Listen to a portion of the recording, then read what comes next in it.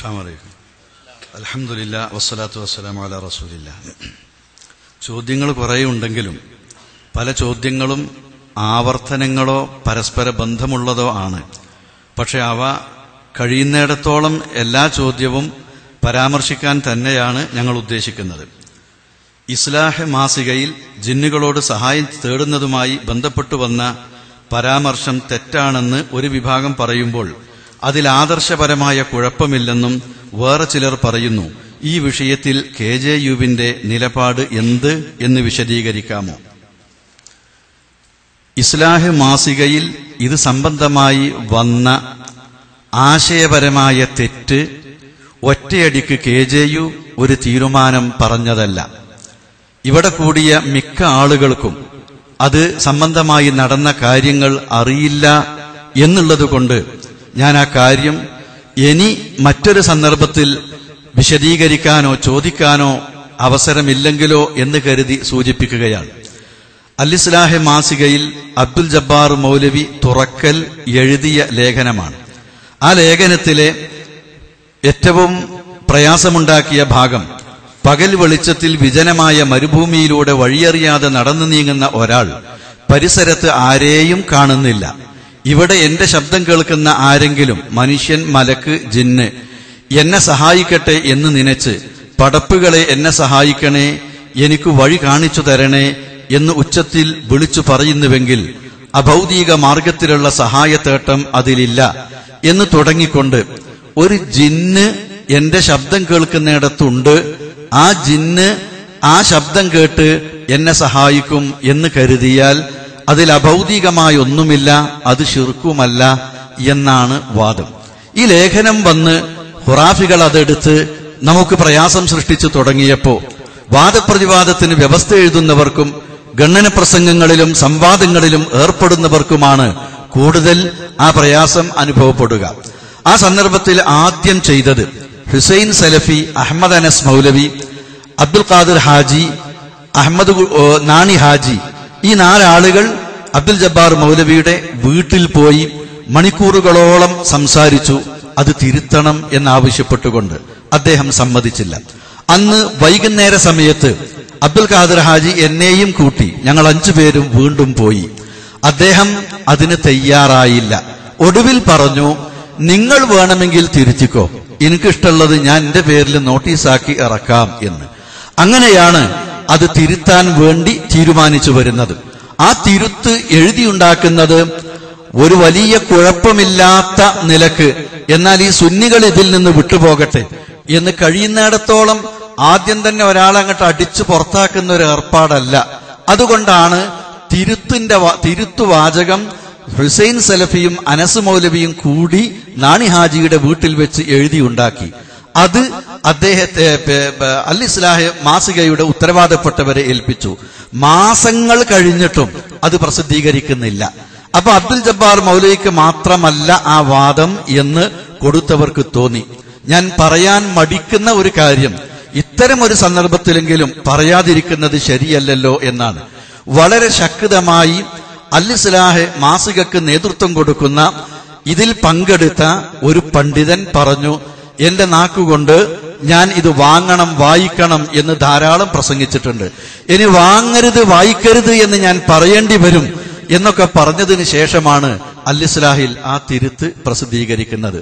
അതങ്ങനെ കഴിഞ്ഞു. പിന്നെയും കുറെ കാലമായപ്പോൾ സ്വകാര്യമായി ഈ വിഷയം, എന്താ ഒരു ജിന്ന് അതിന്റെ കഴിവിൽപ്പെട്ടത് സഹായിക്കുമെന്ന് കരുതി ഇങ്ങനെ ചോദിച്ചാൽ അതെങ്ങനെ ശിർക്കാകും, എന്താ ചോദിക്കുന്നതിന് കുഴപ്പം എന്ന നിലക്ക് ജിന്നിന്റെ കഴിവിൽപ്പെട്ടത് ചോദിച്ചാൽ ശിർക്കാകില്ല എന്നൊരു വാദം വ്യാപകമായി സ്വകാര്യമായി നടന്നുകൊണ്ടിരുന്നു. ഈ ചർച്ച കൂടി വന്നു. ഈ വിഷയകമായി യഥാർത്ഥത്തില് നേരത്തെ കേട്ടതുപോലെ കേരള ജമിയത്തുൽ ഉലമ ആദ്യം ചെയ്തത് ഇത്തരത്തിലുള്ള കാര്യങ്ങളുമായി ബന്ധപ്പെട്ട് സംസാരിക്കുന്നവരെ സ്വകാര്യമായി വിളിച്ച് ഉപദേശിക്കുകയാണ്. KNM, KJU നേതാക്കളും ISM MSM പ്രതിനിധികളും ആ സംസാരത്തിൽ, ആദ്യത്തെ സംസാരത്തിൽ ഇല്ല, നേതൃത്വം മാത്രം സ്വകാര്യമായി ഓരോരുത്തരെ വിളിച്ച് സംസാരിച്ചു. 2. മൂന്നാമത് വീണ്ടും ഇത് കണ്ടപ്പോൾ ഈ ആളുകളെ വിളിച്ച് ആ യോഗത്തിൽ വെച്ച് വീണ്ടും അവരോട് ഇത് നിങ്ങൾ ചെയ്യരുത് എന്നൊരു താക്കീത് അവർക്ക് നൽകി. പിന്നെയും ഇത് തുടർന്ന് വന്നപ്പോ നാലാമതായി ഈ ബന്ധപ്പെട്ട ആളുകൾ ഇത് പ്രചരിപ്പിക്കുമ്പോ ഒന്നുകൂടി വിളിച്ച് സംസാരിക്കാൻ തീരുമാനിച്ചു. ആ വിളി പുളിക്കൽ മദീനത്തുൽ ഉലൂമ അറബിക് കോളേജിലാണ്. ഓരോരുത്തർ അതിൽ പറഞ്ഞ പോലെ അബ്ദുറഹ്മാൻ ഇരുവേറ്റിയുണ്ട്. അതേപോലെ തന്നെ നേരത്തെ സൂചിപ്പിക്കപ്പെട്ട 2 വിഷയങ്ങളിലും പെട്ട ആളുകളുണ്ട്. അവരൊക്കെ സംസാരിച്ച് കേട്ടു പോയി. അത് കഴിഞ്ഞ് പിന്നെയും ഈ പ്രചാരണം നടക്കുന്നു എന്ന് വന്നപ്പോഴാണ് കേരള ജമിയത്തുൽ ഉലമയുടെ യോഗത്തിൽ വെച്ച് ഇത് സംബന്ധമായി ഒരു പ്രബന്ധം തയ്യാറാക്കണം, അത് പ്രസിദ്ധീകരിക്കണം എന്ന് തീരുമാനിക്കുന്നത്. പക്ഷെ എന്തുകൊണ്ടോ അതിന് ഏൽപ്പിക്കപ്പെട്ട ആളുകളിൽ നിന്ന് ആ പ്രബന്ധം ഉണ്ടായില്ല. കാരണത്തിലേക്ക് പോകുന്നില്ല. 6 അവസാനം കേരള ജമിയത്തുൽ ഉലമയുടെ യോഗത്തിൽ വെച്ച് അമാനി മൗലവി വിഷയത്തിൽ എഴുതിയ പുസ്തകം പ്രസിദ്ധീകരിക്കാൻ KNM-നോട് ആവശ്യപ്പെടാൻ തീരുമാനിച്ചു. അത് നടന്നു. 7 വീണ്ടും ഇത് ചർച്ചയായി വന്ന് ആ ചർച്ച കൂടിക്കൂടി അപകടത്തിലേക്ക് പോകുന്നു എന്ന് കണ്ടപ്പോ ജമിയത്തുൽ ഉലമയുടെ നിർവാഹക സമിതിയിൽ ഈ വിഷയത്തിൽ ആർക്ക് എന്ത് പറയാനുണ്ടോ അവർ അത് തെളിവ് സഹിതം എഴുതി ജമിയത്തുൽ ഉലമക്ക് സമർപ്പിക്കട്ടെ. ആ തീരുമാനപ്രകാരം 2 പ്രബന്ധങ്ങൾ വന്നു. ഒന്ന് സക്കരിയ സ്വലാഹിയുടെ പ്രബന്ധം, ഒന്ന് ഹനീഫ് കായക്കൊടി, അനസ് മൗലവി, ഷംസുദ്ദീൻ പാലത്ത്, അബ്ദുൽ മജീദ് സ്വലാഹി, ഈ 4 പേർ കൂടി തയ്യാറാക്കിയ പ്രബന്ധം.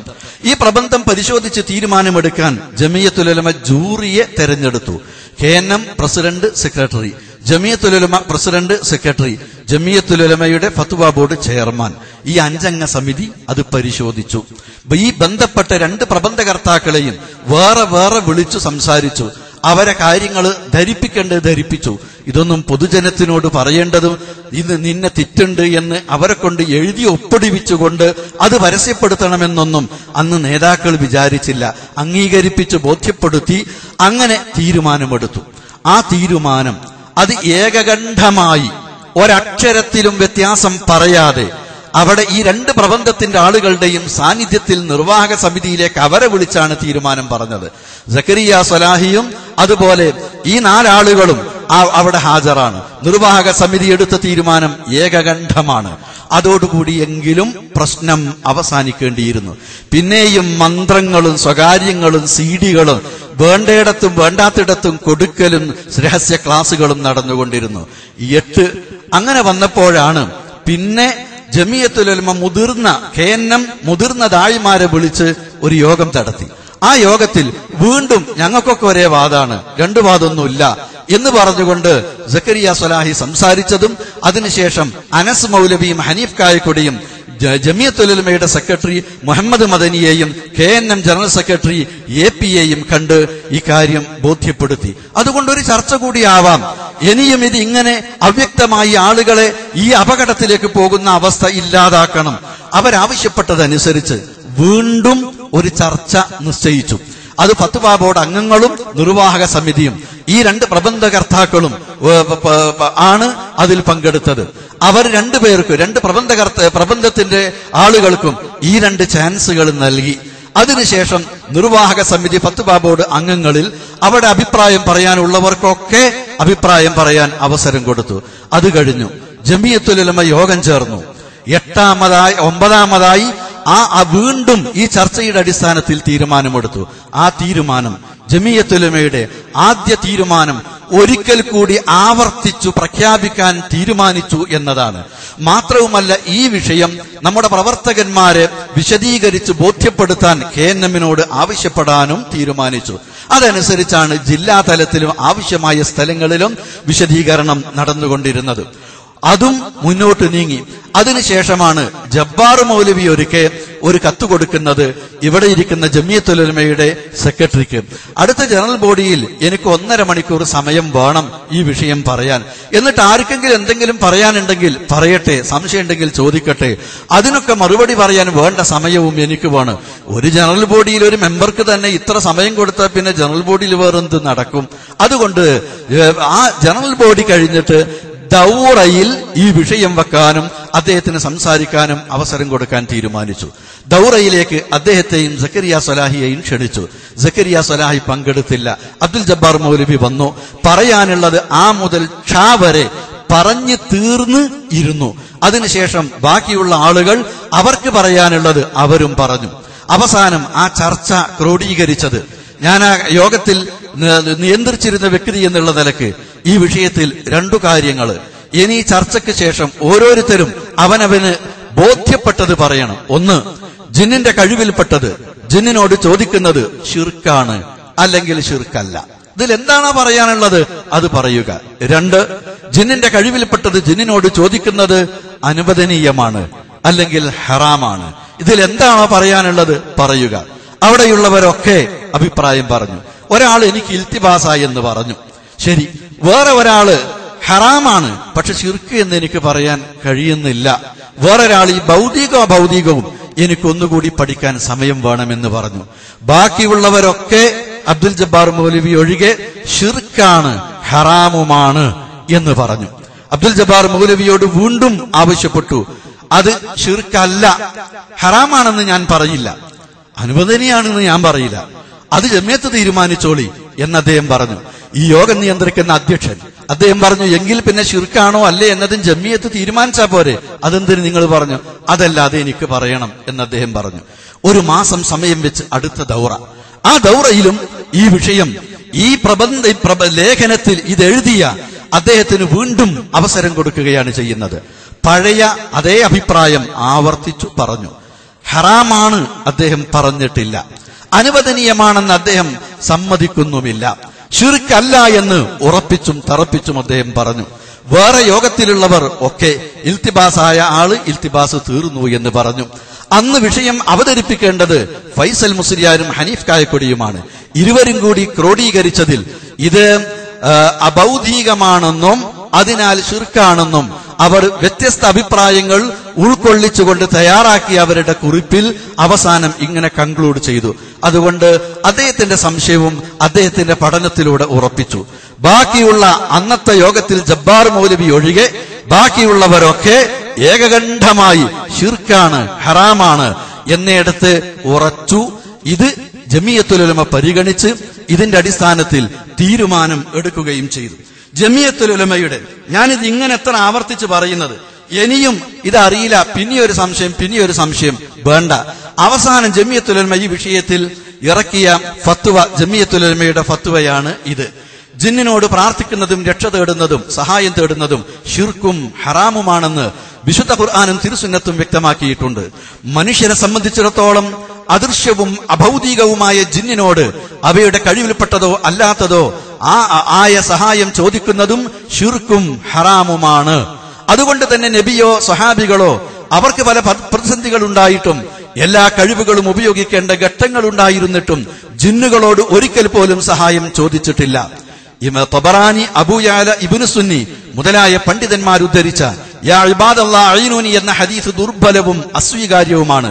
അതുകൊണ്ട് ദുർബലമായ ഈ ഹദീസിലെ ഇബാദല്ലാഹ്, അള്ളാഹുവിന്റെ അടിമകൾ എന്നതുകൊണ്ട് ഉദ്ദേശിക്കുന്നത് അദൃശ്യമായ മഹാന്മാരാണെന്നോ മലക്കുകളാണെന്നോ മറ്റാരെങ്കിലുമാണെന്നതോ പ്രസക്തമല്ല.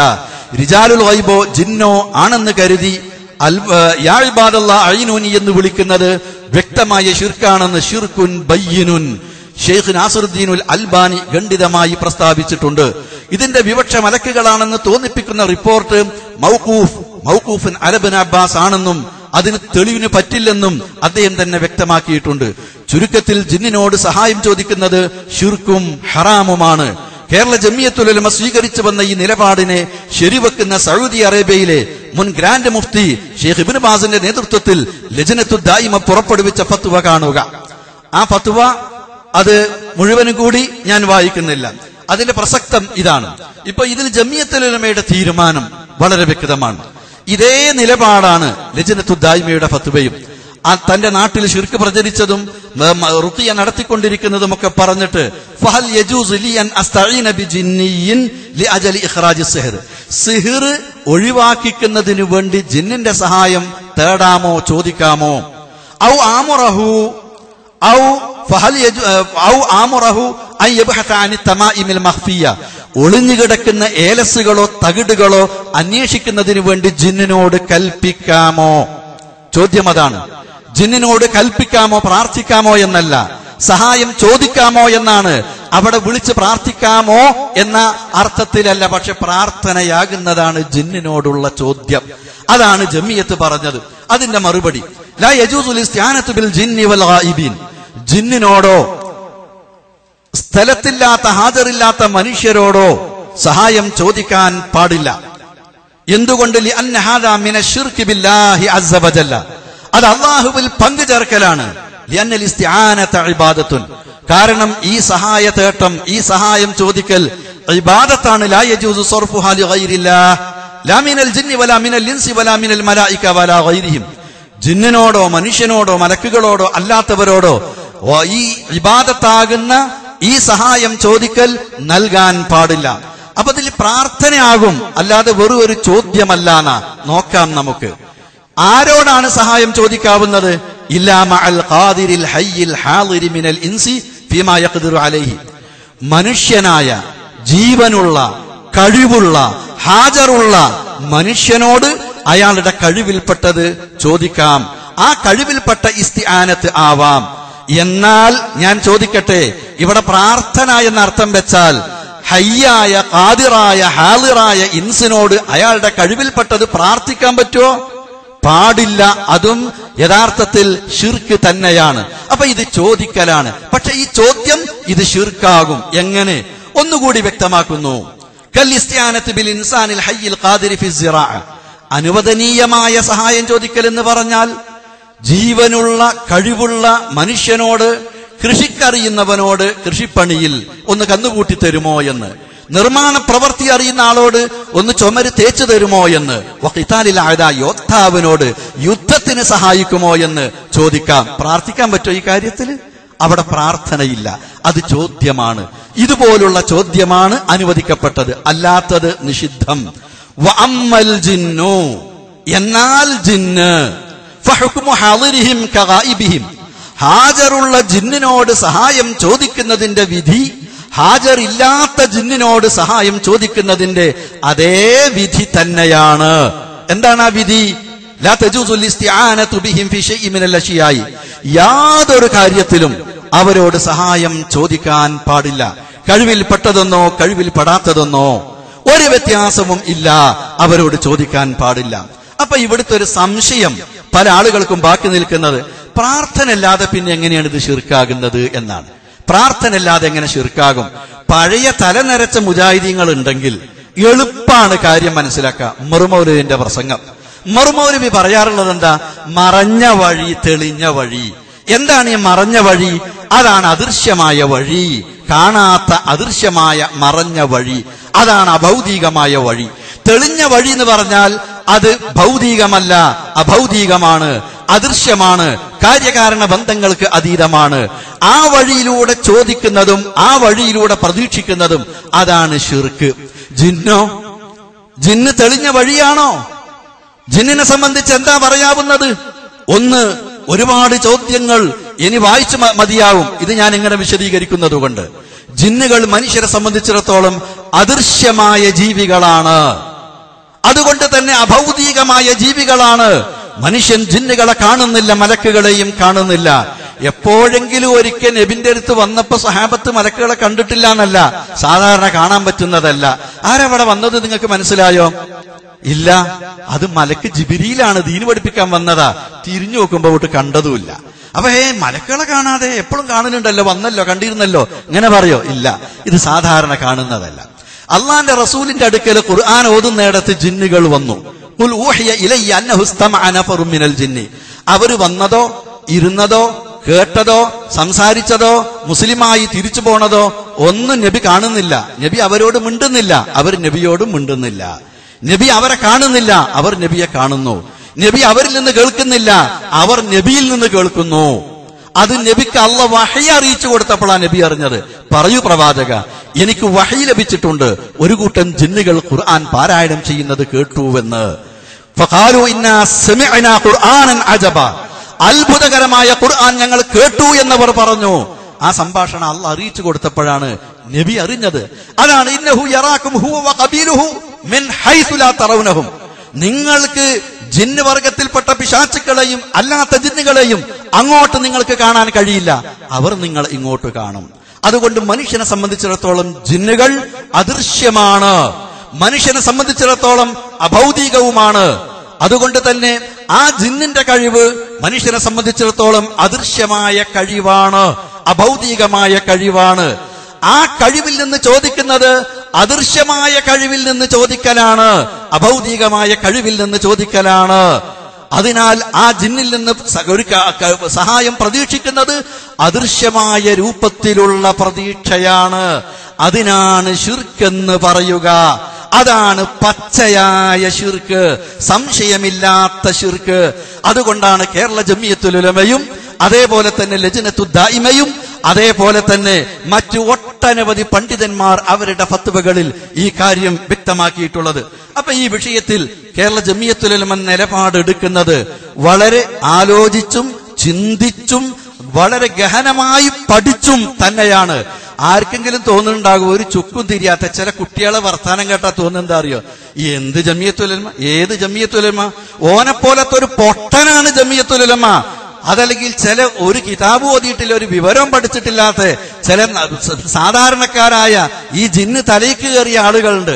ഓനെ വർത്താനം കേട്ടാ ഓനെപ്പോലത്തെ ഒരു പൊട്ടൻ കാക്കയാണ് ജമിയത്തുൽ ഉലമ എന്നാണ് ഓന്റെ സംസാരം കേട്ടാ തോന്നുക.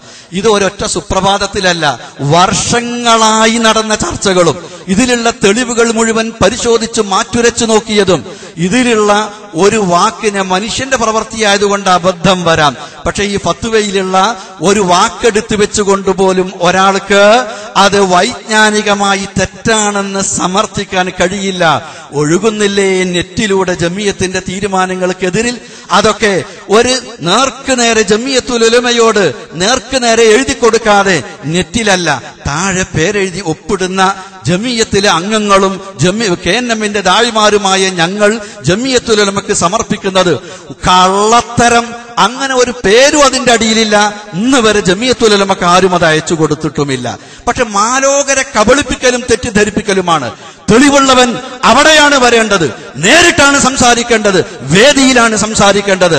അതുകൊണ്ടാണ് ജമിയത്തുൽ ഉലമ പൊതുജനങ്ങളിലേക്ക് പൊതു ചർച്ചയാക്കാതെ ദൗറയും ജമിയത്തിന്റെ ഫത്വ ബോർഡും നിർവാഹക സമിതിയും ബന്ധപ്പെട്ടവർക്ക് പ്രബന്ധം എഴുതാനും തെളിവ് നിരത്താനും അവതരിപ്പിക്കാനും സമയം കൊടുത്ത് എല്ലാ നടപടികളും പൂർത്തിയാക്കി കാര്യത്തിൽ തീരുമാനമെടുത്തിട്ടുള്ളത്.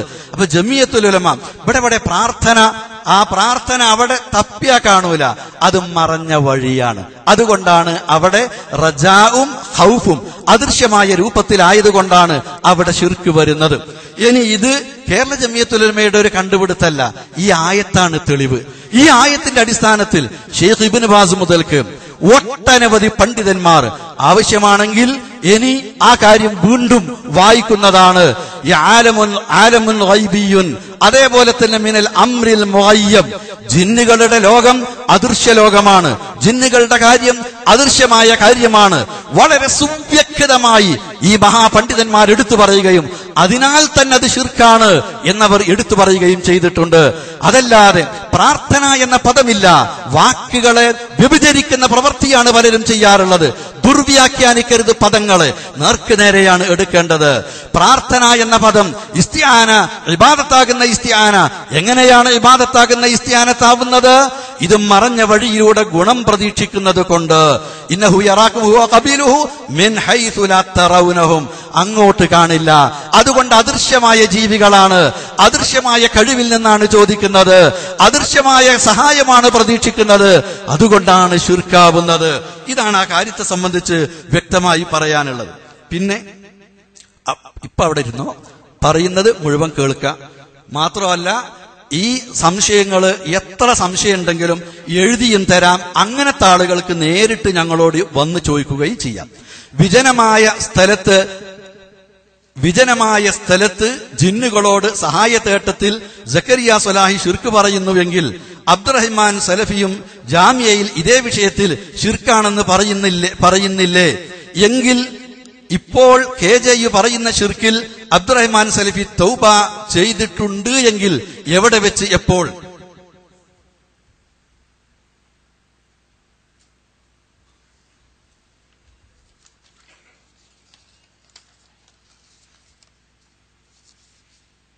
ഇങ്ങനെ ചില പ്രചരണങ്ങൾ നടക്കുന്നുണ്ട്. അതൊക്കെയാണ് ഈ കട്ടുകേക്കലും കട്ടുപറയലും ഒക്കെ. അബ്ദുറഹ്മാൻ സലഫിന്റെ പ്രസംഗം ഇത് വിവാദമായപ്പോ യഥാർത്ഥത്തിൽ ഞാൻ അങ്ങനെ വലിയ ഒരു ആലിമല്ല, പക്ഷെ പറയുന്നിടത്ത് മനുഷ്യനെന്നുള്ള നിലക്ക് തെറ്റ് വരാം. പക്ഷെ വലിയ തെറ്റുകൾ അങ്ങനെ വരാറുമില്ല. ഒരു 33 കൊല്ലായി യാഥാസ്ഥികരുമായി ഗണ്ണന പ്രസംഗത്തിലും ചിലപ്പോക്കെ സംവാദത്തിലും ഈ ഉള്ളവൻ സംസാരിക്കാൻ തുടങ്ങിയിട്ട് ഇവിടെ പലരുടെയും 100 കണക്കിന് ക്ലിപ്പുകൾ പ്രശ്നം സൃഷ്ടിക്കുമ്പോൾ താരതമ്യേന എന്റേതൊക്കെ കുറവേ ഉണ്ടായിട്ടുള്ളൂ. അത് സംസാരിക്കുമ്പോൾ വരുന്ന ആ സൂക്ഷ്മത കൊണ്ടാണ്. എന്റെ സംസാരം ആ ക്ലിപ്പ് സൂക്ഷിച്ചു കേട്ടാൽ കേൾക്കാവുന്നത്. എന്റെ വാചകം അങ്ങനെ തന്നെ എഴുതിയതാണ്. നമ്മൾ ഉപയോഗിച്ച ഇവിടുത്തെ വാദം എന്താ അറിയോ?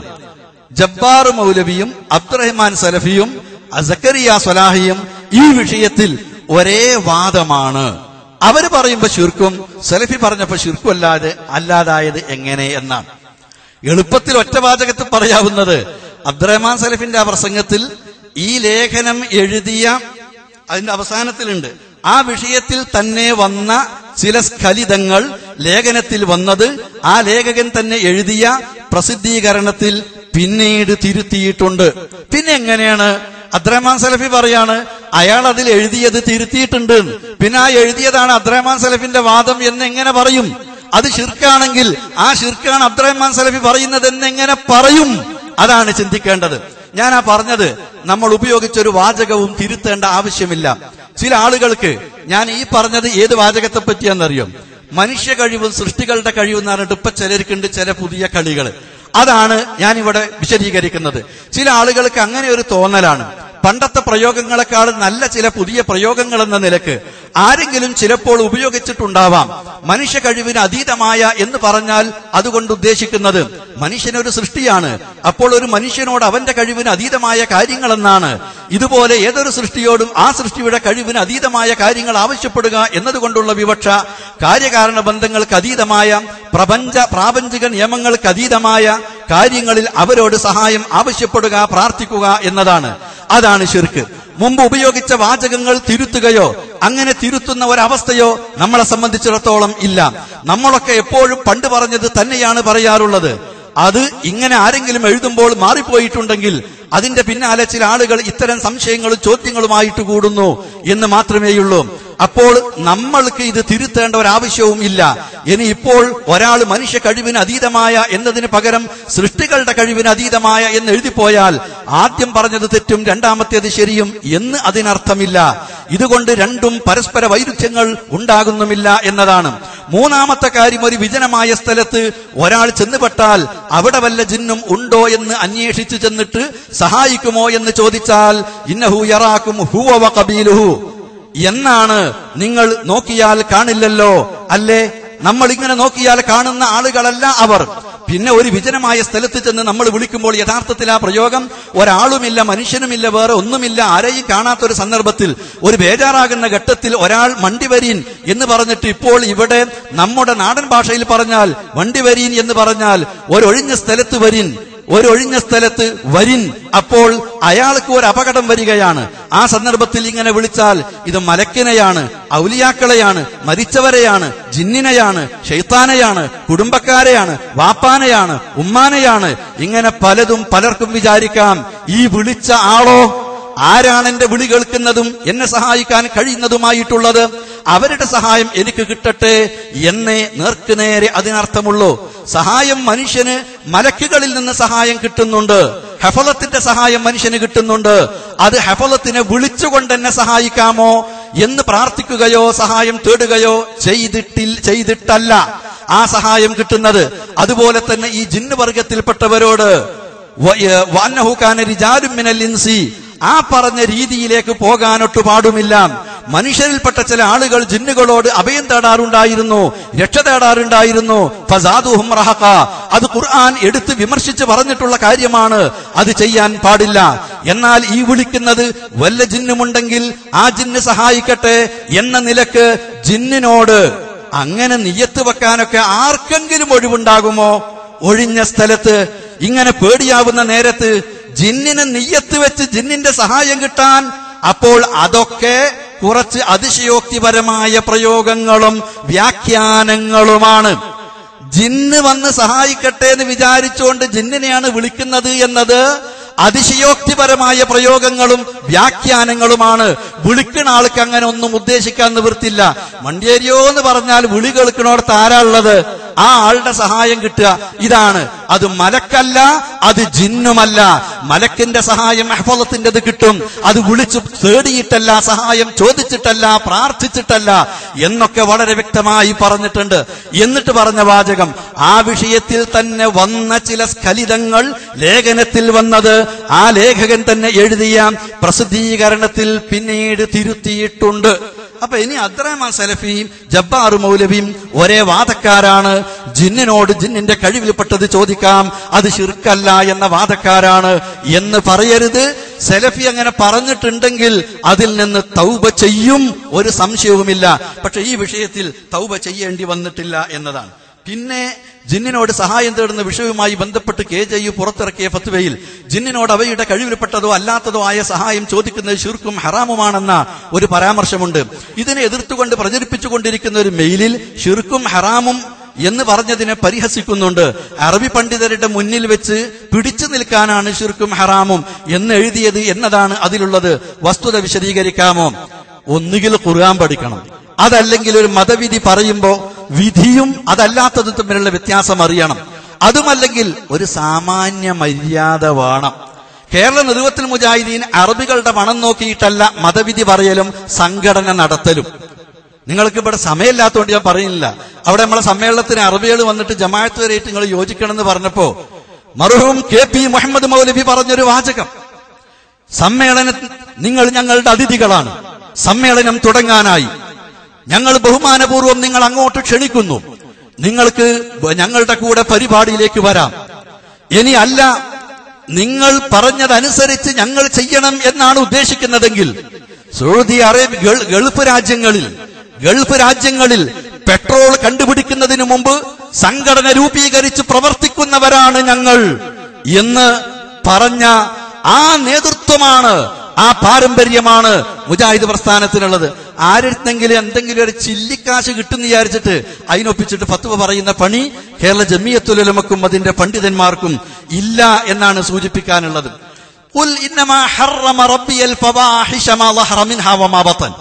അല്ലാഹു ഖുർആനിൽ പറയാണ്, അള്ളാഹു നിരോധിച്ചിട്ടുണ്ട്, ഹറാമാക്കിയിട്ടുണ്ട് ഫവാഹിഷ്, ഫാഹിഷത്തുകൾ. ആ എണ്ണി പറയുന്ന കൂട്ടത്തിൽ വഅൻ തുശ്രികൂ ബില്ലാഹ്, ശിർക്ക് ചെയ്യുന്നതും അള്ളാഹു ഹറാമാക്കിയിട്ടുണ്ട്. അപ്പൊ ഷിർക്കിനെ ഹറാമാണ് എന്ന് അള്ളാഹ് ഖുർആനിൽ പറഞ്ഞതാ. ഇനി ജമിയത്തുൽ ഉലമയെ കുതിരേറണ്ട, അറബി പണം കിട്ടാനാണെന്ന് ആരും വിചാരിക്കും വേണ്ട. മെയിലിൽ എഴുതണോന്റെ സംസ്കാരം അനുസരിച്ച് ഓനെ എഴുതിക്കോട്ടെ, പക്ഷെ അത്തരം കാര്യങ്ങളൊക്കെ നിയന്ത്രിക്കപ്പെടണം. വസ്തുത മനസ്സിലാക്കിയ നിങ്ങൾ അവർക്ക് തിരുത്തി കൊടുക്കണം. ഒന്ന്. രണ്ടാമത്, ഇവിടെ വിധി ചോദിക്കുമ്പോൾ ഷിർക്ക് എന്നുള്ളത് വിധിയല്ല, ഹുക്മ് പഞ്ചവിധികളാണ്. വാജിബ്, ഹറാമ്, മന്ദൂബ്, മക്റൂഹ്, ജായിസ്, ഇങ്ങനെ 5 വിധികളാ. ഈ 5-ല് ഷിർക്കുണ്ടോ? ഇല്ല. അപ്പൊ ഷിർക്കിന്റെ വിധി എന്താ? ജായിസാ? അങ്ങനെ ചിലർ പറയാൻ തുടങ്ങിയിട്ടുണ്ട്. ജായിസ് അല്ല. മക്റൂഹ? അതുമല്ല. ഇനി സുന്നത്തും വാജിബും എന്ന് ആരെങ്കിലും പറയോ? ഇല്ലാന്ന് വിചാരിക്കുക. ഹറാമാണ് അതിന്റെ വിധി. അതുകൊണ്ടാണ് ഷിർക്കും ഹറാമുമാകുന്നു. ഇപ്പൊ ജമിയത്തുൽ ഉലമ അങ്ങനത്തെ ഒരു പൊട്ട നാടങ്കാക്ക അല്ലാത്തത് കൊണ്ടാണ് അങ്ങനെ എഴുതിയിട്ടുള്ളത്. പിന്നെ മുജാഹിദുകൾക്കിടയിൽ ജിന്നുകളോട് സഹായം തേടാമെന്ന് വാദിക്കുന്ന ആരുമില്ലെന്നും അത് മടബൂരികളുടെയും കുബൂരികളുടെയും ആരോപണം മാത്രമാണെന്നും KJU പുസ്തകത്തിൽ കാണുന്നു. പിന്നെയും എന്തിനാണ് ഈ വിഷയം പൊതുജനങ്ങൾക്കിടയിൽ ചർച്ച ചെയ്ത് തൗഹീദി പണ്ഡിതന്മാർക്കെതിരെ ശിർക്ക് ആരോപിച്ചുകൊണ്ട് നടക്കുന്നത്? മുജാഹിദുകൾക്കിടയിൽ ഇങ്ങനത്തോലൊക്കെ ഉണ്ട് എന്ന് അറിയാനല്ല ബുക്ക് എഴുതിയത്. ആരെങ്കിലും അങ്ങനെ വാദിക്കുന്നുണ്ടെങ്കിൽ ഓരതൊക്കെ അവസാനിപ്പിക്കാനാണ് ആ ബുക്ക് എഴുതിയിട്ടുള്ളത്. നേരെ മറിച്ച് മടബൂരികളും ഖുറാഫികളും പറയുകയും തെളിവുദ്ധരിക്കുകയും ചോദ്യം ചെയ്യുകയും ചെയ്യുന്ന അവസ്ഥയിലേക്ക് എത്തിയിട്ടുണ്ട്. അങ്ങനെ ഉണ്ടെങ്കിൽ അത് ഇത് നേരത്തെ പറഞ്ഞതുപോലുള്ള ഏതെങ്കിലും വ്യക്തികളാണ്, അത് മുജാഹിദ് പ്രസ്ഥാനം അല്ല എന്ന് ബോധ്യപ്പെടുത്താനാണ് മുജാഹിദുകൾക്ക് അങ്ങനെ വാദമില്ലെന്ന് പറഞ്ഞത്.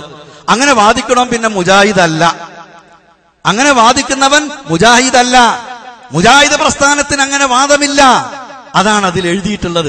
അതല്ലാതെ ആർക്കൊക്കെ എന്തൊക്കെ അഭിപ്രായങ്ങളുണ്ട് എന്നല്ല. 10 ആളുകളുടെ ഒരു ഫളില് ഒപ്പിട്ട് ആ കൂട്ടത്തിൽപ്പെട്ട ഒരാളാ ഞാനും, ഇവിടെ ഇരിക്കുന്ന ഹനീഫ് കായക്കൊടിയും.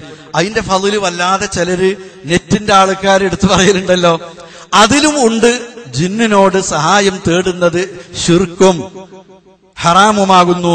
അവിടെയുണ്ട്. അതിനെന്തേ ആരും പരിഹസിക്കാത്തത്? അതിലെല്ലാ വില്ലന്മാരും ഒപ്പിട്ടിട്ടുണ്ടല്ലോ, ഒരു കുറവും അതിലില്ല. അന്നെന്തേ ഒപ്പിട്ടപ്പോ ആർക്കും തോന്നാതിരുന്നത്? അതേപോലെ പോട്ടെ.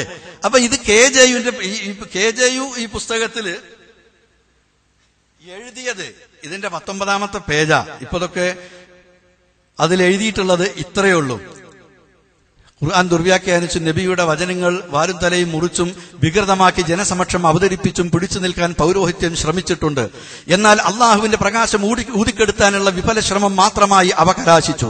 ഇത്തരം ശ്രമങ്ങളുടെ ഒടുവിലത്തെ ഉദാഹരണമാണ് മുജാഹിദുകൾ ജിന്നുകളോട് സഹായം തേടാമെന്ന് വാദിക്കുന്നവരാണെന്ന ആരോപണം. മുജാഹിദുകൾ അങ്ങനെയല്ല. ഇത് മുജാഹിദുകളിൽ ഇപ്പൊ ജബ്ബാർ മൗലവി അങ്ങനെ എഴുതിയതാണ്. പിന്നെ ആ വാദം ചിലർ ഏറ്റുപിടിച്ചതാണ്. അദ്ദേഹത്തെ പ്രസ്ഥാനത്തിൽ നിന്ന് ജമിയത്തുൽ ഉലമയിൽ വഹിക്കുന്ന സ്ഥാനങ്ങളിൽ നിന്നൊക്കെ അദ്ദേഹത്തെ നീക്കം ചെയ്തിട്ടുണ്ട്. കാരണം ആ വാദമുള്ളവന് മുജാഹിദാവൂല, അവനെ മുജാഹിദായി നിർത്തില്ല. ഈ സംഘടനയുടെ കൂടെ ശിർക്കൻ ആശയം വെച്ച് നടക്കുന്നവർക്ക് നിൽക്കാൻ കഴിയില്ല. അതല്ലാതെ ഈ ബുക്ക് ഇങ്ങനെ മുജാഹിദീങ്ങളുടെ കൂട്ടത്തിൽ ആർക്കും ഈ വാദമെല്ലാം തെളിയിക്കാൻ വേണ്ടി എഴുതിയതല്ല. ആ വാദം മുജാഹിദീങ്ങൾക്ക് ഉണ്ടാവാൻ പാടില്ല എന്ന് സമർത്ഥിക്കാൻ വേണ്ടി ജമിയത്തുൽ ഉലമ പ്രസിദ്ധീകരിച്ചതാണ്. പിന്നെ ഇസ്തിആനത്ത് പല ഇനമുണ്ട്. അനുവദനീയവും ഹറാമായതും ശിർക്കായതുമെല്ലാം. ജിന്നിനോട് ഇസ്തിആനത്ത് ചെയ്യുന്നത് ശിർക്ക് എന്ന ഒറ്റ ഇനത്തിൽ മാത്രമാണോ ഉൾപ്പെടുക? സലഫി ഇമാമുകൾ ഈ വിഷയവും അഅ്നൂനി ഇബാദല്ലാഹ് എന്ന വിഷയവും ധാരാളമായി ചർച്ച ചെയ്തത് കാണാവുന്നതാണ്. അബ്ദുൽ ജബ്ബാർ മൗലവി പറഞ്ഞ രൂപത്തിലുള്ള സഹായം ചോദിക്കൽ ശിർക്ക് അല്ല എന്ന് സലഫി ഇമാമുകൾ പറഞ്ഞത് ഇവിടെ ഉദ്ധരിക്കാൻ തയ്യാറാണ്. ഇവിടെ വിവരിച്ച രൂപത്തിൽ ആ വിഷയം മനസ്സിലാക്കിയാൽ സലഫി ഇമാമുമാരും പണ്ഡിതരുമായ ഷെയ്ഖുൽ ഇസ്ലാം ഇബ്നു തൈമിയ, ഷെയ്ഖ് ഉസൈമീൻ, ഷെയ്ഖ് മുഖ്ബിൽ പോലുള്ള പണ്ഡിതന്മാരെ മുശ്രിക്കുകളെന്ന് നിങ്ങൾക്ക് പറയേണ്ടി വരും. അവർ മാത്രമല്ല നൂറുകണക്കിന് ആധികാരിക പണ്ഡിതരും മുശ്രിക്കുകളായി മുദ്രകുത്തപ്പെടും. ജിന്നിനോടുള്ള സഹായം ചോദിക്കലിന്റെ അഹ്കാമുകൾ വിവരിക്കണമെന്ന് അഭ്യർത്ഥിക്കുന്നു. അഹ്കാമുകൾ അധികമായി മറുപടി കിട്ടിയില്ലെങ്കിൽ ഇത് വിശദമായി ജനങ്ങൾക്ക് എത്തിച്ചു കൊടുക്കാൻ തയ്യാറാവേണ്ടി വരും. അള്ളാഹു അനുഗ്രഹിക്കട്ടെ. ഒരു താക്കീതോടുകൂടിയുള്ള ഒരു ചോദ്യമാണ്, സംശയം ചോദിക്കലല്ല. ഇത് ഒരു സംഘടനയുടെ വേദിയിൽ അതിന്റെ ഉത്തരവാദപ്പെട്ട ആളുകൾ ഇരിക്കുമ്പോൾ ഇങ്ങനെ താക്കീതിന്റെ സ്വരമല്ല മര്യാദ. പക്ഷെ പേന ഉപയോഗിച്ച് ആർക്കും എന്തും എഴുതാവുന്നതാണ്. ആ നിലക്ക് സന്തോഷപൂർവം ഇത്തരത്തിലുള്ളത് ഞങ്ങൾ സ്വീകരിക്കാനുള്ള വിശാലമായ മനസ്സ് ഇത്തരം സന്ദർഭങ്ങളിൽ പ്രത്യേകിച്ച് അള്ളാഹു ഞങ്ങൾക്ക് നൽകും, ഇനിയും നൽകട്ടെ എന്നാണ്. ജിന്നിനോട് സഹായം തേടുന്നത് അത് ജായിസ് എന്നും ഹറാമെന്നും ശിർക്കെന്നും തരംതിരിച്ച് പറഞ്ഞതിന്റെ ആകത്തുക എനിക്കറിയാം. കാരണം ഇപ്പറഞ്ഞ തരംതിരിച്ചുകൊണ്ട് പുറത്തിറങ്ങിയ സാധനം ഈ ഉള്ളവൻ പലതവണ വായിച്ചിട്ടുണ്ട്. അതില് ജിന്നിനോട് സഹായം ചോദിക്കുന്നത് ശിർക്കിലേക്കുള്ള വഴിയും ഹറാമുമാകുന്നു എന്നാണ് സമർത്ഥിക്കുന്നത്. സമർത്ഥിക്കാൻ വേണ്ടി കൊടുത്ത ഇബാറത്ത് ഇത് ആലിമീങ്ങൾ എഴുതിയതാണെന്നാണല്ലോ ഇങ്ങനെയൊക്കെ കാണുമ്പോൾ വിചാരിക്കേണ്ടത്. ഒന്ന് വായിച്ചു നോക്കിയാൽ ഇപ്പൊ ഉദാഹരണമായിട്ട് സിയാനത്തുൽ ഇൻസാൻ കേരളത്തിൽ പഠിക്കാറുള്ളതും പഠിപ്പിക്കാറുള്ളതും ജാമിയ നദവിയയിൽ തന്നെ പഠിപ്പിക്കാറുള്ളതുമായ പുസ്തകം അതിൽ കൊടുത്തിട്ടുള്ള കാര്യം ഒന്ന്, ലാ യജൂസു എന്ന് ഉപയോഗിച്ചു കഴിഞ്ഞാൽ ശിർക്കാവൂല എന്നാ വാദം. അതിൽ ഒന്ന് വായിച്ചു നോക്കിയാൽ കാണാം, ലാ യജൂസു എന്ന് പറഞ്ഞിട്ട് ഷിർക്കുൽ അക്ബറിനെ ലാ യജൂസു എന്ന് അവിടെ ഉപയോഗിച്ച്. ഷിർക്കുൽ അക്ബറിനെ പറ്റി ലാ യജൂസു എന്നാ. അപ്പൊ ലാ യജൂസു എന്ന് കണ്ടാൽ ജായിസ് ആകൂല എന്ന് പറഞ്ഞാൽ ഷിർക്കല്ല എന്നതിനർത്ഥമല്ല. തെറ്റിദ്ധാരണ നമ്പർ 1. തെറ്റിദ്ധാരണ നമ്പർ 2, ആ സിയാനത്തുകാരൻ അത് ശിർക്കിലേക്കുള്ള വഴിയും ഹറാമുമാണ് എന്ന് യാ ഇബാദല്ലാഹ് അഅ്നൂനി എന്ന ഹദീസ് ഉദ്ധരിച്ചുകൊണ്ട് അവിടെ പറഞ്ഞിട്ടുണ്ടോ? അവര് പറഞ്ഞിട്ടില്ല. അവര് അനുവദനീയം എന്നാ പറഞ്ഞിട്ടുള്ളത്. എന്നാൽ ഇതൊക്കെ ഉദ്ധരിച്ച ആളുകൾ അവരെ മനസ്സിന്റെ ഉള്ളിൽ വേറൊരു ഉദ്ദേശം വെച്ചിട്ടാ ഉദ്ധരണിയൊക്കെ എടുത്തത്. ഇവരെ മനസ്സിലെ ഉദ്ദേശം എന്താ? വസീലത്തുൻ ഇല ശിർക്കുമാണ്, ഹറാമുമാണ്. അതല്ലാതെ അനുവദനീയമായ വിളിയുണ്ട് എന്ന് ആ എഴുതിയ പേജുകളിൽ ഈ ഉദ്ധരണികൾ വെച്ചുകൊണ്ട് എഴുതിയിട്ടില്ല. ഇപ്പൊ തൽക്കാലം അത്രേ പറയുന്നുള്ളൂ. എഴുതിയവരും പ്രചരിപ്പിച്ചവരും അതൊന്ന് മനസ്സിരുത്തിയിട്ട് മനസ്സിലുള്ള തഹസ്സുബ്, തഅസ്സുബ്, ഹസദ്, ഗളബ് ഇതൊക്കെ ഒന്ന് മാറ്റി നിർത്തിയിട്ട് നേർക്ക് നേരെ ഒരു താലിബുൽ ഇൽമിന്റെ ഗുണം വിനയമാണ്. വിനയത്തോടുകൂടി ഇൽമിനെ സമീപിക്കുക. ആ നിലക്ക് സമീപിക്കുകയാണെങ്കിൽ ശകൗതു ഇലാ വകീഇൻ സൂഅ ഹിഫ്ളി ഫഅർശദനി ഇലാ തർക്കിൽ മആസി വഅഖ്ബറനി ബിഅന്നൽ ഇൽമ നൂറു വനൂറുല്ലാഹി ലാ യുഹ്ദാ ലിആസി. ധിക്കാര സ്വഭാവങ്ങളും തെറ്റുകളും കുറ്റങ്ങളും മഅസിയത്തൊക്കെ ഒഴിവാക്കിയാലേ ഇൽമ് നൂറ, ആ നൂറ് ഉള്ളിക്ക് കിടക്കുള്ളൂ. ഇമാം ഷാഫി ഉസ്താദായ വക്കീഇനോട് പറഞ്ഞപ്പോ വക്കീ പറഞ്ഞു കൊടുത്ത മറുപടിയാണ്. അപ്പൊ പലപ്പോഴും അവിടുന്ന് ഇവിടുന്ന് കിട്ടണ ഇങ്ങനെയൊന്നും ചിന്തിക്കാതെ എന്തെങ്കിലുമൊക്കെ ഏറ്റുപിടിച്ച് പലരും പറഞ്ഞു പോകും. അതാണ് ഇതിലുള്ളത്. ഇനി ഞാൻ ചോദിക്കട്ടെ, യാ ഇബാദല്ലാഹ് അഅ്യിനൂനി എന്നതിന് മറുപടി പറയാൻ ആരെങ്കിലും ഉപയോഗിച്ച വാചകങ്ങളെല്ലാം കൂടിയാണ് കൊടുക്കേണ്ടത്. ഇത് ഞാൻ ഒരു വിമർശനത്തോടുകൂടെയല്ല, പഠിക്കാൻ വേണ്ടി ഞാൻ സൂചിപ്പിക്കുകയാണ്. ഈ വിഷയത്തില് ഇവിടെ അഅ്യിനൂനി എന്ന് പറഞ്ഞാൽ, ഇബാദല്ലാഹ് എന്ന് പറഞ്ഞാൽ ആരാ? 3 വാദങ്ങളാണുള്ളത്. ഒന്ന്, ഇത് മഹാത്മാക്കളാണ്, റിജാലുൽ ഗൈബാണ് എന്ന വാദം. 2, ഇത് ജിന്നുകളാണ്. 3, ഇത് മലക്കുകളാണ്. അപ്പൊ അവിടെ ഔലിയാക്കന്മാരോട്, മരിച്ചുപോയവരോട് സഹായം തേടലിന് ഇത് തെളിവാവില്ല എന്നാണ്. ഒന്നാമത്തെ മറുപടി ഇത് ലൈഫാണ്. മഅറൂഫ് ഇബ്നു ഹസ്സാൻ അങ്ങനെ തുടങ്ങിയിട്ട് ഒരുപാട് ആളുകൾ 8 ഇല്ലത്തുകൾ ഈ ഉള്ളവൻ പഠിച്ച് എഴുതി വെച്ചത് ഇപ്പൊ കയ്യിലിരിക്കുന്നുണ്ട്. 8 ഇല്ലത്തുകൾ, ഇത് തള്ളാനുള്ള കാരണങ്ങൾ, ഇതിന്റെ ന്യൂനതകൾ. അങ്ങനത്തെ ഒരു റിപ്പോർട്ട് എടുക്കേണ്ട പ്രശ്നമല്ല. ആ കേറ്റിക്ക് വീണത് മമ്മദാണ്, മമ്മദല്ല. അങ്ങോട്ട് പോയത് ഇബ്രാഹിമാണ്. ഭയങ്കര തർക്കപട്. അപ്പൊ കേറ് മൂടിയിട്ടിട്ടുണ്ട്. ഒരു കൂട്ടം ആൾക്കാർ ചെന്ന് നോക്കുക, ചെങ്ങായിമാരെ ഈച്ച പോലും അതിക്ക് ചാടൂലല്ലോ, നമ്മളെ കേറ് മൂടിയിട്ടതല്ലേ. പിന്നെ മമ്മദാണോ പോക്കരാണോ ഇബ്രാഹിം ആണോ എന്ന് പറഞ്ഞ് തർക്കിക്കണിന് വല്ല കഥയുണ്ടോ? യാ ഇബാദല്ലാഹ് അഅ്യിനൂനി എന്ന ഹദീസ് ദുർബലം, മർദൂദ്, തള്ളിക്കളയേണ്ടതാണ്. നമുക്ക് എടുക്കാൻ പറ്റാത്ത ആ കള്ള റിപ്പോർട്ടിലെ ആ വാക്കിന്റെ അർത്ഥത്തെ പറ്റി എന്തിനാ അങ്ങനെ തർക്കിക്കേണ്ട കാര്യം? വല്ല ആവശ്യമുണ്ടോ? ആ കേറ്റിക്ക് ബുഗൂല, മൂടിയിട്ടിട്ടുണ്ട്, കേറ് മൂടിപ്പോയിട്ടുണ്ട്. മൂടിയ കേറ്റിക്ക് പിന്നെ എങ്ങനെ വീഴുക? കേറ്റി കിടക്കണത് മമ്മദാണ് പോക്കരാണ്, മമ്മദാണ് പോക്കര മമ്മദാ. എന്തിനാ ഈ തർക്കം? കേറ് മൂടിയിട്ടില്ലേ? ഈച്ച പോലും അതിക്ക് ബുഗൂല. ഇബാദുല്ലാഹ് എന്നുള്ള ഇബാദ് കൊണ്ട് ജിന്നാണ്, മലക്കാണ്, ഹാജറായ ജിന്ന, സ്ഥലത്തില്ലാത്ത ജിന്ന, മറ്റേ ജിന്ന, മറിച്ച ജിന്ന. എന്തിനാണ് ഈ തർക്കം? ആ ഇബാദുള്ളക്ക് ഒരർത്ഥവുമില്ല. ആരായാലെന്താ? നമുക്ക് എടുക്കാൻ പറ്റുമോ? അത് പാടില്ല. പിന്നെ അനുവദനീയം എന്ന് പറഞ്ഞ് ഇതിന്റെ അടിസ്ഥാനത്തിൽ അനുവദനീയാക്കണ്ട, അത് ദുർബലമാണ്. അതുകൊണ്ട് തെളിവിന് പറ്റില്ല. പക്ഷെ പണ്ഡിതന്മാർക്ക് മറുപടി പറയുമ്പോ ചില പ്രത്യേക ശൈലികളുടെ മുനാദറിന്റെ കിതാബ് ഓതിയ ആളുകൾ അത് വെച്ചിട്ടാണ് ചില തർക്കങ്ങൾക്ക് അവർ മറുപടി എഴുതലും. ഇപ്പോ ഖുറാഫികൾ നമ്മളെ നാട്ടിൽ എടുക്കുന്ന ഒരു തെളിവുണ്ട്. ഇബ്നു തീമിയ ഖബറിലുള്ള ആൾക്കാർ സംസാരിക്കുന്നുള്ളതിന് തെളിവ് ഉദ്ധരിച്ചിട്ടുണ്ട് ഇഖ്തിലാഹില്. എന്താണെന്നറിയോ? സഈദ് ബിൻ മുസയ്യബ് അദ്ദേഹം നബിന്റെ ഖബറിന്ന് ആ പ്രശ്നം ഉണ്ടായ സമയത്ത് ബാങ്ക് കേട്ടിരുന്നു എന്നാണ്. ആ സംഭവം ഉദ്ധരിച്ചിട്ട് പറയാം, വകുല്ലു ഹാദാ ഹഖ്ഖുൻ ലൈസ മിമ്മാ നഹ്നു ഫീഹി വകുല്ലു ഹാദാ ഹഖ്ഖുൻ. അവിടിന്റെ കടക്കണ്ട് കത്തിവെക്കും. ഇപ്പറഞ്ഞതൊക്കെ സത്യാന്നാ പറഞ്ഞത്. അല്ല, ഇതിന്റെ ബാക്കിയും കൂടി ചേർത്ത് വായിക്കണം. ഇപ്പറഞ്ഞതൊക്കെ ശരി തന്നെ, പക്ഷേ നമ്മൾ തർക്കത്തിലുള്ള വിഷയം അതല്ല എന്ന് പറഞ്ഞത് ശരിയാണ് തെളിവ് സഹിതം സമർത്ഥിക്കല്ല. ഈ പറഞ്ഞ കാര്യം എന്താകട്ടെ, ശരിയാകട്ടെ അല്ലാതിരിക്കട്ടെ, ഇത് ഇവിടെ തർക്കത്തിൽ തെളിവിന് കൊണ്ടുവരാൻ പറ്റുമോ? ഇതാണ് പണ്ഡിതന്മാരായ പണ്ഡിതന്മാര് ഈ വിഷയം ഉദ്ധരിക്കുമ്പോൾ അവർ ഉദ്ദേശിക്കുന്നത് അതാണ്. അങ്ങനെ തന്നെ പറഞ്ഞവരും പിന്നെ അതൊന്നാണ്ട് വിശകലനം ചെയ്ത് അപകടത്തിലേക്ക് പോയവരും ഈ ഇബാറത്തൊക്കെ കൊണ്ടുവന്നവർക്ക് തന്നെ ആ ഇബാറത്ത് എടുക്കാൻ പറ്റാത്ത കുടുക്കിലപ്പുള്ളത്. ഹറാമുമാണ്, വസീലത്ത് ശിർക്കുമാണ് എന്ന് പോലെ എഴുതി വെച്ചു. എഴുതിയത് നെറ്റിലൊക്കെ ഉണ്ട്, എല്ലാവരുടെ കയ്യിലുണ്ടല്ലോ. ഇനി തെറ്റാന്നുള്ളത് അവർ സമ്മതിക്കല്ല, അത് നിവൃത്തിയൊന്നുമില്ല. ഇതെടുത്തത് എന്തിനാ? ജായിസ് ആയതുണ്ട് എന്ന് പഠിപ്പിക്കാനല്ല. നിങ്ങളെ ഇജ്തിഹാദ് അങ്ങനെ ഈ വാദക്കാര് മാറ്റി മാറ്റി വരേണ്ടി വരും. നിങ്ങളിത് കൊണ്ടുവന്നത് എന്തിനാ? ഹറാമാണ്, വസീലത്തുൻ മിൻ വസായിൽ ശിർക്കാണെന്ന് പറയാനാണ്. അതാണ് സിയാനത്തുൽ ഇൻസാനുകാരൻ കൊണ്ട് കൊടുത്തിട്ടുള്ളത്, ഉദ്ദേശിച്ചിട്ടുള്ളത്. ലാ യജൂസ് എന്നാണ് അദ്ദേഹം പറഞ്ഞിട്ടുള്ളത്, യജൂസ് എന്നാണ് അദ്ദേഹം പറഞ്ഞിട്ടുള്ളത്. കാരണം ജിന്നാണ്, ജിന്നിന്റെ കഴിവിൽപ്പെട്ടത്. ആ കഴിവിൽപ്പെട്ടത് ചോദിക്കുമ്പോ അത് അനുവദനീയമാണ്, എന്നാലും നിങ്ങൾക്കത് തെളിവല്ല എന്ന് അദ്ദേഹം പറഞ്ഞു. ആ പറഞ്ഞത് അംഗീകരിക്കാൻ കേരള ജമിയത്തുൽ ഉലമക്ക് സാധ്യമല്ല. ജമിയത്തുൽ ഉലമയെ വിമർശിക്കാൻ ശ്രമിച്ചവർക്കും സാധ്യമല്ല. വിമർശിക്കാൻ ശ്രമിച്ചവര് അവസാനം എത്തിയത് ശിർക്കിലേക്കുള്ള വഴി എന്ന് പറഞ്ഞാൽ മതി, ഹറാമ് എന്ന് പറയണം, അനുവദനീയം എന്ന് പറയണ്ട, അത് ചെയ്യാൻ പോണ്ടാന്ന. എന്നാ ചിലര് ചെയ്യാന്നും അവിടേക്കൊക്കെ പറഞ്ഞ് അങ്ങോട്ട് എത്തുകയാണ്. അതാണ് അപകടം. ഈ തൊപ്പ വെച്ച ശിർക്കിനെയാണ് ന്യായീകരിച്ചു പോകുന്നത്. അപ്പൊ ഇതാണ് ഇതിന്റെ വസ്തുത. അപ്പൊ ശരിക്ക് ആ റിപ്പോർട്ട് ഇബ്നു ഹജർ അസ്ഖലാനി അദ്ദേഹം അതും പൂർണ്ണമായി പരിശോധിച്ചപ്പോ ബസാറിന്റെ ഒരു റിപ്പോർട്ടില് അദ്ദേഹം കണ്ടു മലക്കുകളാണ് എന്ന റിപ്പോർട്ട്. അതിന്റെ സനദ് നോക്കിയിട്ടാകട്ടെ ഹസൻ എന്ന മർത്തബയിലാണ്. പക്ഷെ അത് സ്വീകരിക്കാൻ നിവൃത്തില്ല. അതുകൊണ്ടാണ് ഹസനുൻ ഗരീബുൻ ഇസ്തിഗ്റാബ് അദ്ദേഹം പ്രകടിപ്പിച്ചുകൊണ്ട് അങ്ങനെ പറഞ്ഞു വെച്ചു.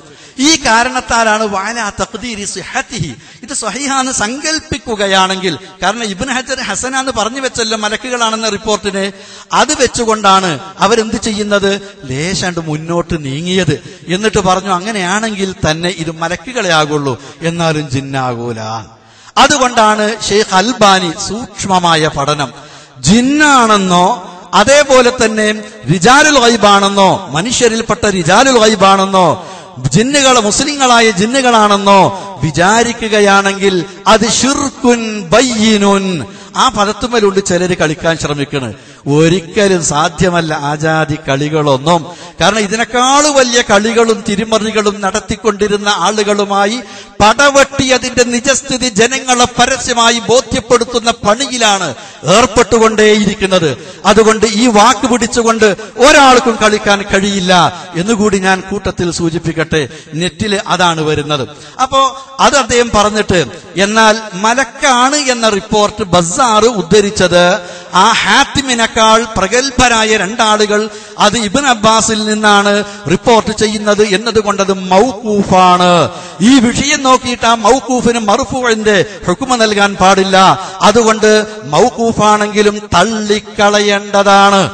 ഇനി അൽബാനി അല്ലാത്ത ചില മുഹദ്ദിസുകള് അവര് പറഞ്ഞത് മുഅ്ളൽ കൂടിയാണ് എന്നാണ്. ഈ കാരണത്താൽ മലക്കാണെന്ന് പറഞ്ഞതും പറയാൻ പാടില്ല. അതുകൊണ്ട് അല്ലാമ അൽബാനി പറഞ്ഞു, ഇബ്നു ഹജർ അസ്കലാനിക്ക് ഞാൻ കണ്ട ഈ സനദ് അദ്ദേഹം കണ്ടിരുന്നുവെങ്കിൽ ഞാൻ ഈ ഹദീസിന്റെ ന്യൂനത മനസ്സിലാക്കിയതുപോലെ അദ്ദേഹം മനസ്സിലാക്കി പറയുമായിരുന്നു. മലക്കാണെന്ന് പറയാനുള്ള ആ ഒരു സാധ്യത കൂടി തള്ളിക്കളയുമായിരുന്നു എന്ന് അദ്ദേഹം പറഞ്ഞിട്ടുണ്ട്. ഇതിനപ്പുറം വിശദീകരിക്കേണ്ടതില്ലെന്നാണ് എനിക്ക് തോന്നുന്നത്.